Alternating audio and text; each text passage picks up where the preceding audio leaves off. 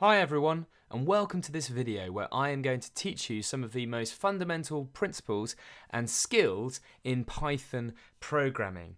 Now today we're going to cover some essentials, so we're going to look at how to print messages on the screen, how to use information entered by the user, how to make a program do different things depending on what a user does or enters, and also we're going to look at how to use loops to make a program perform actions repeatedly. And we're going to get going with this quite quickly. So you need to get yourself a Python editor. Now Python is a programming language, text-based programming language, and if you've got a Mac or a Linux computer like a Raspberry Pi, you've probably got Python installed already. If you're on Windows, you can get it from python.org. Or you could use something like Genie, which is a little bit a bit more sophisticated way of editing code. But actually my preferred method, and the way I suggest you guys crack on with this, is to use a website called repl.it or Repl.it. That's REPL.it. And that's a web app which allows you to do programming in loads of different languages, including, importantly, Python. So let's load up Repl.it and get started. So when you get to Repl.it, you're going to need to sign up or log in. If you have a Google account, then you can use that. And once you're in, you'll get a screen where yours will probably say that you haven't got any REPLs started yet. We've got some navigation across the top. The most useful one for you probably is My REPLs, because this is where you're going to find the work you do. Now, to start a new session, you need to click on this red plus button and make sure you choose Python as the language that you're going to be using. And pretty soon you'll see that the Python editor appears for you. And if you want to make some changes, you can. I've set mine up in dark mode, which you can do from the settings here on the side. I've also set the font size to be quite large so that it shows up clearly in the video. Now there's two main areas for this. On the left, this is where we type your code, your programs, and on the right is where you're going to see your program running when you've clicked the run button. So let's get started straight away with our very first program. Now, Python is a text-based programming language, and it can be a little bit unforgiving. And what I mean by that is you have to type everything exactly correctly. So as I'm typing, make sure you follow exactly what I'm doing, particularly with things like capital letters. So the first program we're going to run is just going to say a message to the user when they run our program. We're going to go with a very traditional start to programming, which is just to say hello world. So to do that, you need to type print and then open brackets. Now that on my keyboard is Shift and 9. And then we need to open up quotes, and quotes are speech marks. So we can use single quotes like you'd get an apostrophe, or double quotes like speech marks. And inside our quotes, we can type our message. And there's our first Python program, print hello world. So if I run this, we should see the message hello world appear on the screen over here. And there you go, that worked first time. So let's just see what's happening here. Our program begins with the word print, and Repl.it has put that in a different color from the rest. Now print is a built-in function in Python, so it's like a statement or a command. So we can tell Python to print, and it knows what we mean. And print just means put whatever is given to its as. And the print function works like this. It's always followed by pairs of brackets. And the print function works like this. You always get the word print with lowercase p, followed by a pair of brackets, opening and closing brackets.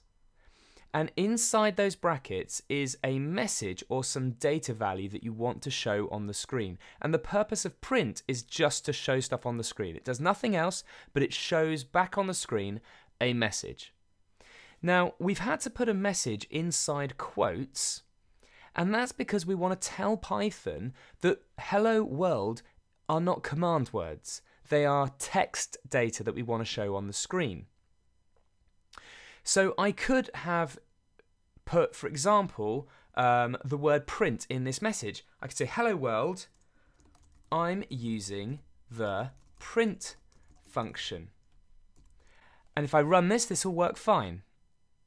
And the only way Python knows that the print here isn't another command to print stuff out like it is here.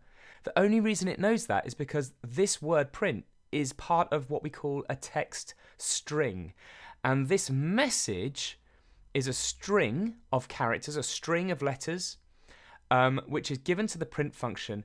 And we have these quotes at either side to show Python when our message begins and when our message ends. And anything in the middle is just going to be shown on the screen. The Python is not going to think that any of those words are special command words.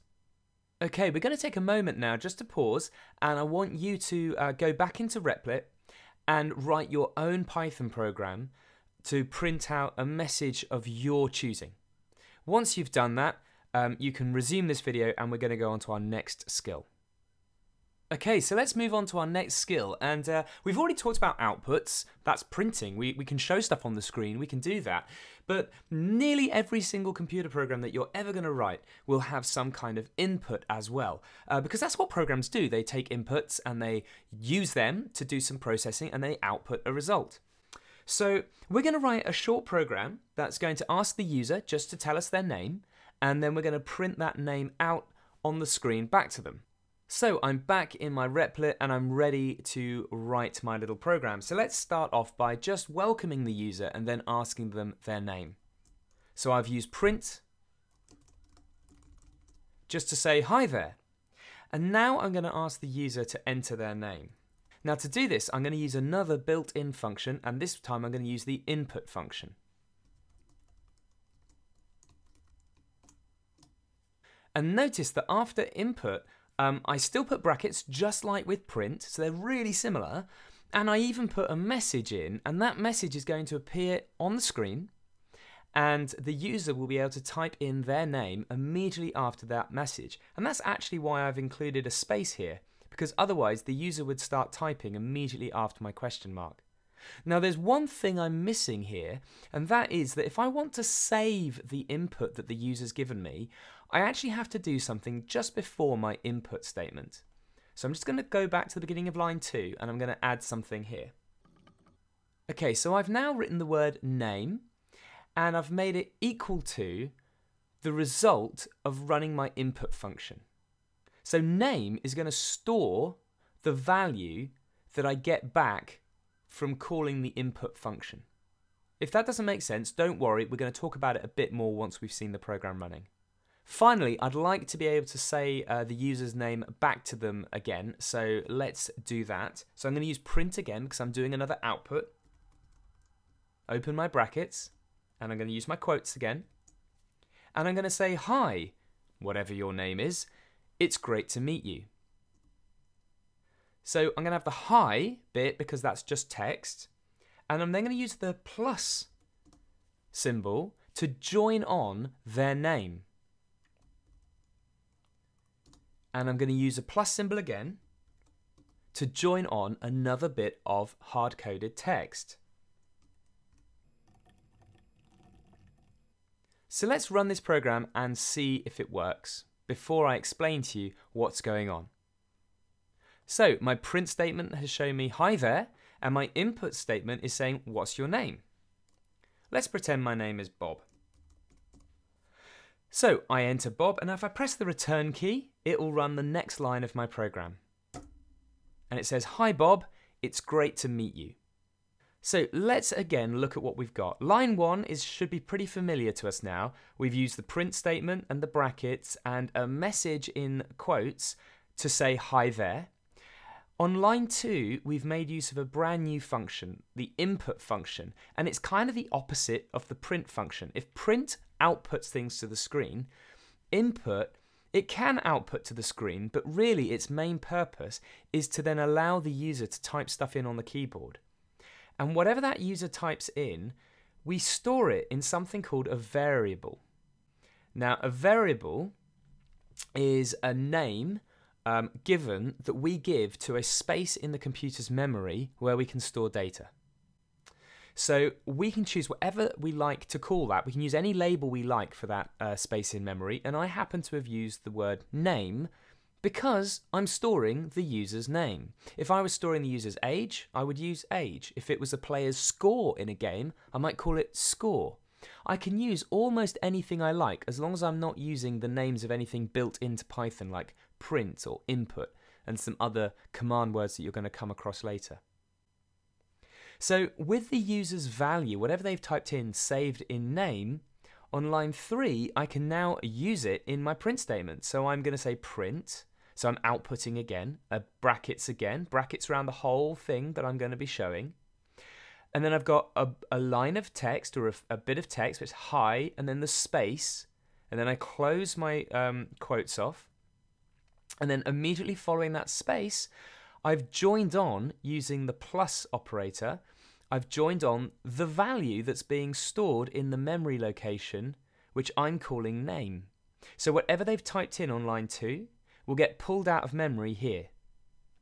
And then once I've used that value, I can use another plus symbol, which joins on another string of text.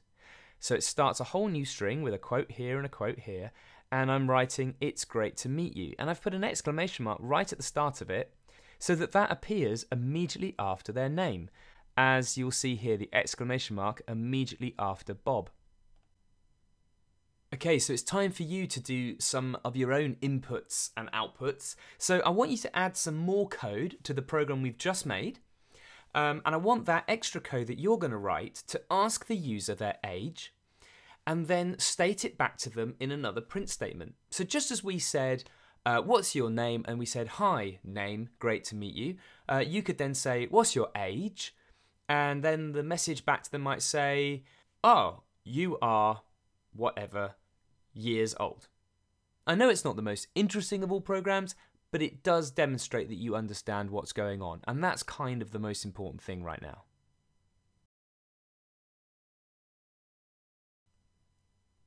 Hopefully you got on pretty well with that last task, but just in case you got a little bit stuck, here's a solution for you. So we already had the print and what's your name and it's great to meet you, and all we had to do was add another input to ask what the person's name was, what their age was, and then print out their age in another message.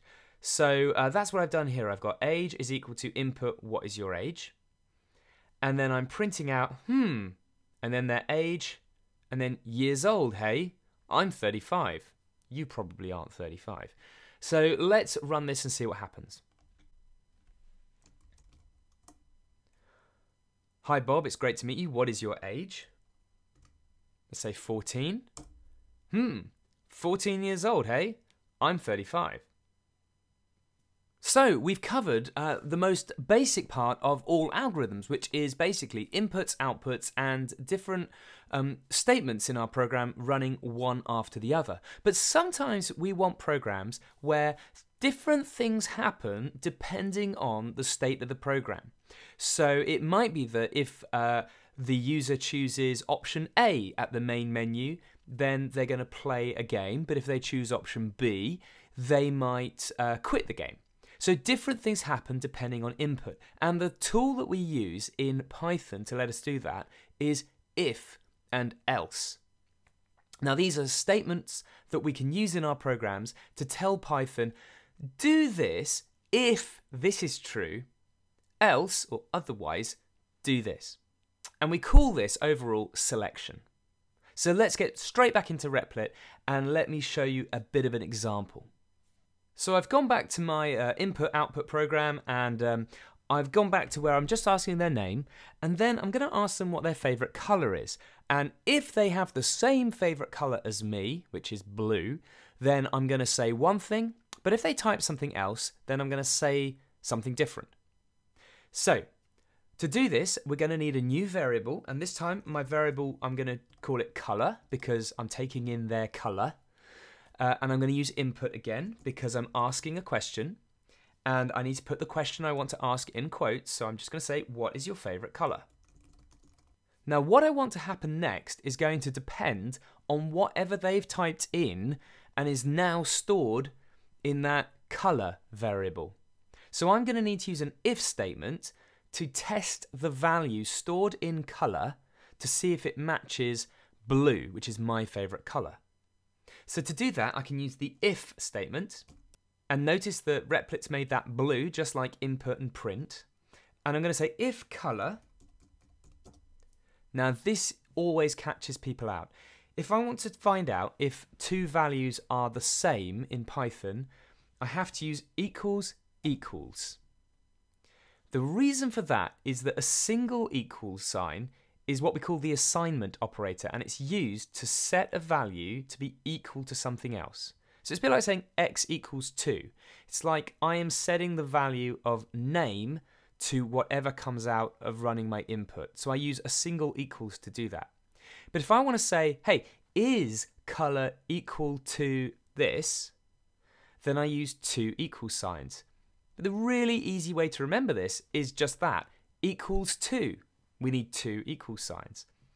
Is color equal to, and then I've got to put this in quotes because it's a bit of text. I want to know if they've typed in the same bit of text. Is color equal to blue? And then I use a colon, which is you hold the shift key and it's just above the semicolon. It's just on my keyboard just to the right of the L key. And now when I press enter, my next line, Replit, is going to push it forward, and this is called indentation. And it has been pushed forward, which tells us that the next line of code belongs or depends upon the line of code above it. Now, if your Python editor hasn't done that automatically, just press the tab key, which is the key above your caps lock key, or the key immediately to the left of your Q key. That's your tab key, and you can indent your text in underneath the if statement. So this is where we determine now, well, what are we going to do if they do type in blue? Well, I'm going to output a message using print, and I'm going to say print blue is my favourite colour too. But if they haven't typed in blue, then I want to say a different message to them. So I press enter, and I'm going to press the backspace key and go back to the beginning of the line, so I'm no longer indented, and I'm going to use the else keyword, else, and a colon. And I'll press enter, and notice it will indent me again, which is just right, it needs to do that. So otherwise, I'm going to say, actually let's have some fun. Let's use the colour they've entered and add to that. So let's have a look at this. If we're going to ask them what their favourite colour is and save it as colour, then if colour is equal to, remember two equal signs, equal to blue, we say blue is my favourite colour too. Otherwise, print colour, so whatever they've typed in, and after that we're going to add on the text, is a terrible colour, I prefer blue. Let's run this and see what happens. So what's your name? Bob. What's your favourite colour? Blue. Blue is my favourite colour too. Now let's try this again. What's your name? Bob. What's your favourite colour? Red. Red is a terrible colour. I prefer blue. So that's using if and else to make two different things, either line 6 or 8, run depending on the value that the user has typed in and we've got stored in the variable colour. Now there is something else we could do. Suppose we have two favourite colours. Pretend we like blue and green. We can actually adjust our if statement to allow us to check, is the colour equal to blue? Otherwise, is it equal to green? Otherwise, do this. So let's make that change. I'm going to just click at the end of line 6, press enter, and I'm going to go back and I'm going to start a new statement on line 7, and that is elif. And elif means else if. So otherwise, if this is true. Now we have to do the whole test again. So elif color equal to green, colon, and then I can put in print I like green as well. So let's change my else statement now. Just say any other color is a terrible color. I prefer blue and green. So now my program is going to take in the value from the user, store it as color, and then I'm going to test, is color equal to blue? If it's not, I'm going to test, is it equal to green? And if it's not, I'm then just going to print this message out. So let's try that in action. What's your name? Bob. What's your favorite color? Well, we know blue works. Let's try green now. I like green as well. Let's run it one more time. Let's try red again. Red is a terrible colour. So there we go. Our program can now check for 2 different values, and if it's anything else, it will just jump down to the else part. And I could put as many elifs as I like. I could have 10 elifs with all sorts of different colours that I like, and then just say else. If it's anything else, say this. Okay, so we're going to ramp up the difficulty a little bit this time, and for your next task, I want you to write a Python program that asks the user for their favourite food. Now you can choose whatever your favourite food is, but if their favourite food, whatever they enter, is the same as your favourite food, then I want you to print I like, and then whatever the name of that food is, too. Otherwise, I want you to print out yuck, and then whatever they've typed in is disgusting, I like, and then the name of your favourite food. So for example, if you liked pizza, then your program would check if what they've typed in as their favourite food is equal to pizza. And if it is, it would say, I like pizza too. Otherwise, if they typed in sausages, you'd say, yuck, sausages are disgusting. I like pizza. This task uses the exact same skills that you've just looked at for your favourite colour. We're just changing colour for food. And if you finish this task quickly, you could use elif so that you can have a few different responses depending what they type in. So hopefully you got on pretty well with that task. Again, we're just using the same types of skills that I've already shown you, but here's a solution if you got a bit stuck. So we're going to ask the user to enter their favourite food, and I'm going to store whatever they've typed in a variable. I've chosen to call it food this time, and then I say that if food is equal to pizza, then I print good taste, I like pizza too. Otherwise, I'm going to print yuck, pizza, sorry, not pizza, whatever they've typed in, food is disgusting, I prefer pizza. So let's run this and see if it works. What's your favourite food? Pizza. Great taste. I like pizza too. Let's try this.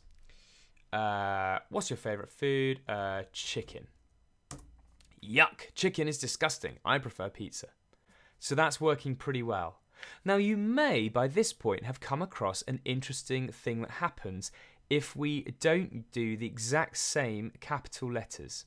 So let me run this again, but I'm going to type pizza with a capital P. See what happens now.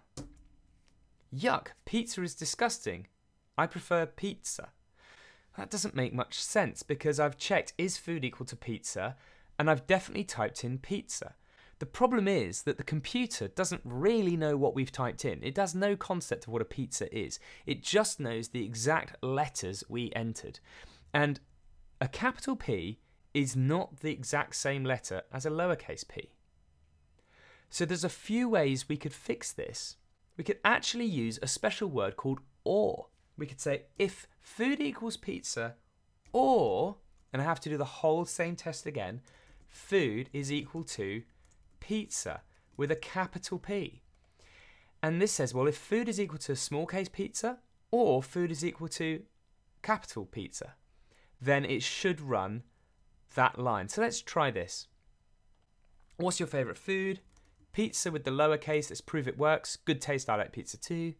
And now pizza with a capital P. Good taste, I like pizza too. And let's just check, double check it still is working properly. Let's put chicken back in. Yuck, chicken is disgusting. So we can use the or keyword to check for multiple things in our if statements.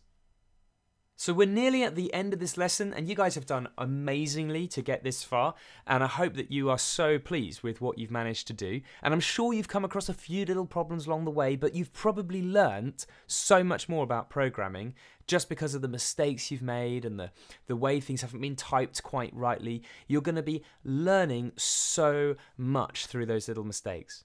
Anyway, the last bit of programming that we're going to look at today, and this is another fundamental aspect of programming, and it's loops. And loops just mean that we can get our programs to run certain parts over and over and over again, either for a fixed number of times or while something is true.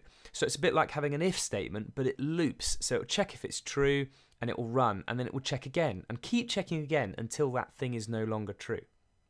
So we're going to use a while loop to print out a message that's going to kind of show off a little bit about our abilities to program. We're going to print out I can code in Python 10 times on the screen.